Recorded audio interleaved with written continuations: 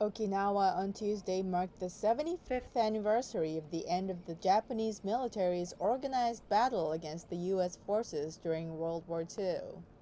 A memorial service for the war dead took place in Itoman City, where the fiercest ground combat occurred. The Battle of Okinawa resulted in the death of more than 200,000 Japanese and Americans. Relatives of the fallen visited Itoman's Peace Memorial Park and prayed at the cornerstone of peace engraved with the names of the war dead.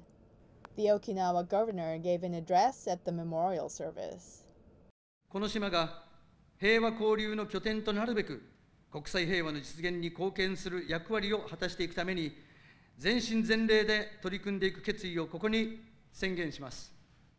Due to the novel coronavirus, this year's ceremony was conducted with only about 160 invited guests.